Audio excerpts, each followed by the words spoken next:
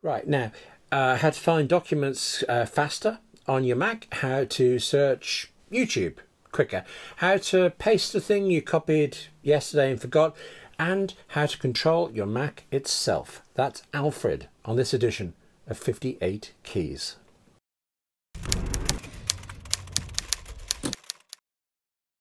Hello, I'm William Gallagher. This is 58 Keys, and previously, I enthused at you about Spotlight, and this time I want to gush at you over Alfred. There's a feature in this Alfred app that transformed how I use my Mac for the better.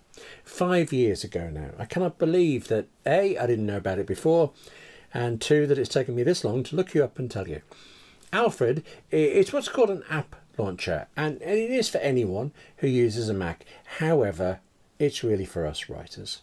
58 Keys, it's always about how writers like you and me can get much more from our Macs and also our iPhones and iPads. And Alfred is one such way that I use on my Mac many times every day. And by the way, you could subscribe to 58 Keys many times every day. I'd be okay with that. Click on the 58 icon in the bottom right corner of the screen, or if you're watching on a smart TV, get a mug of tea and go searching for the subscribe button. It is there, and you'll feel all the better for hunting it down. Now, Alfred, it's an app available on alfredapp.com. Okay, Alfred, it works the same way as Spotlight. You press a key to bring it up, then you type something you're looking for or something you want to do. It can be any keystroke, by the way, any key combination that brings it up.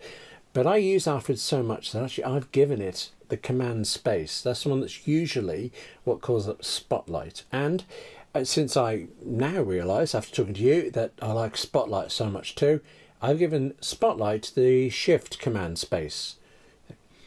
Since we talked about Spotlight and I realised that I was going to keep them both, Spotlight and Alfred, this is what I've done. Pretty much everything goes in Alfred except currency conversion. Not sure why.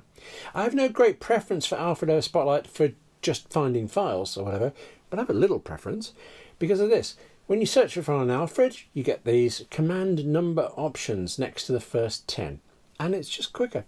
You can tap command 5 and be straight in the 5th one faster than you can scroll down. Okay, big deal. But this is a big deal. Spotlight, let me insist, it's more than good enough for you, but Alfred is better. And it's not a case of choosing one over the other. Look at me, I use them both. Also, Spotlight is free. Alfred has a free version, but it is limited, and I don't care. I actually got Alfred version 3 for review about 5 years ago. It's when I found this thing that transformed me. And the other month, I bought and paid Alfred 4. So here's Alfred, the paid version. Please keep in mind that if you do like a feature I show you, it is probably in the paid version, but that's okay. Let's do straight finding files on your Mac. So you search for a document in Alfred just as you would do in Spotlight. Find it though, and you've got that command number quickness that I like, but you can also do this. You can command up arrow and pin the result to Alfred. Now, if it's a file, forever afterwards, whenever you want to go to that pinned thing, you can call up Alfred, click on the icon, and you're done. To get rid of those, you can open Alfred, you can press Command Delete, I think it is, and then they're all gone. To remove them one at a time, you can open Alfred and then Option click on the one you don't want. But this is more useful. Let me change this to 3 documents instead of 2 folders. Having gathered up 3 images here in this case, I can now press Command and the right arrow to get these options. Let's just choose open, and boom, there you are. All 3 images opened in preview. But equally though, doing exactly the same thing, I could choose option right arrow and email all 3 to you. I could move them to somewhere else together. But then that's on your Mac. Instead of just looking through your Mac, you can also use Alfred to search online. I don't think you're surprised there, but while Spotlight, for example, searches Google and is very good at it, you can tell Alfred to be more specific, such as searching YouTube.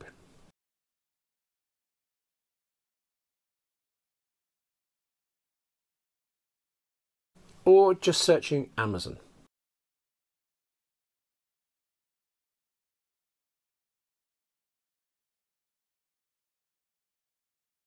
Or how's this?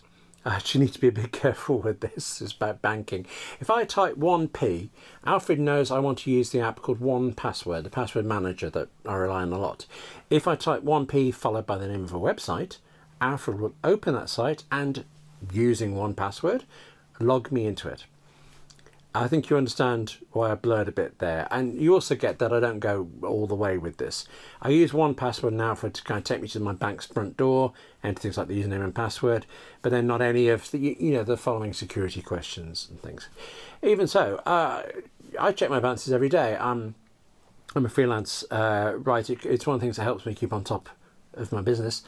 So I must use this at least 7 times a week. No, actually it's more because I have multiple bank accounts, so 7 times something. By contrast, here's something I would have told you I never use: text expansion. I do use text expansion, but I have an app called Text Expand. It's a very different app which does this and a lot more. Nonetheless, if you've got Alfred, you can set it up so that when you type a certain couple of keystrokes, it then deletes those and replaces them with a word, a sentence, a paragraph, whatever you need. And now actually I do use it in one place.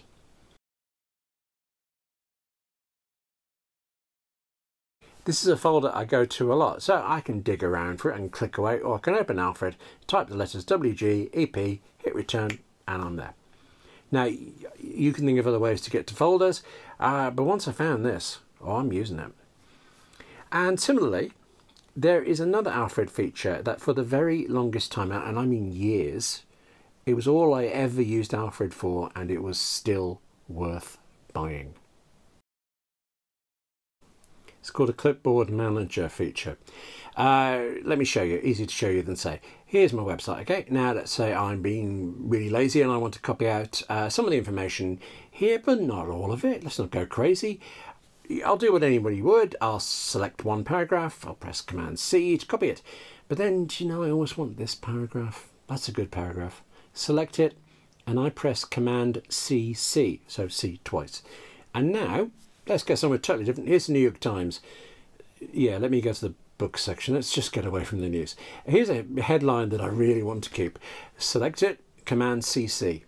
Now, if I nip over to somewhere that I can write, Command V to paste. Just the regular paste, nothing different. And yet here they are. Here are all 3 bits that I just copied.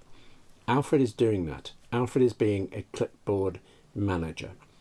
Remember that I like how when you search for a file, you get all those results and the numbers down the side? That's nothing compared to this. Instead of just pasting the last one, when I want to paste something that I copied 5 minutes ago or yesterday, I go to where I want to paste it, I hold down Shift, Command and tap C, and it shows me this long list, including the numbers down the side. Pick what I like, done.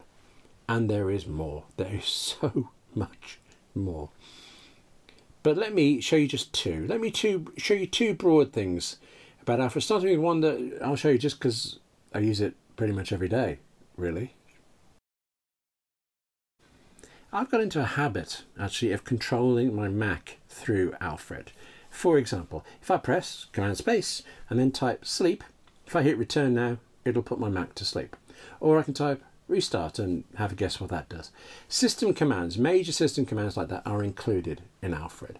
So much is included in Alfred that actually it's a real surprise that you can add anything to it. And this definitely is the last thing I want to show you because this is can open, worms everywhere.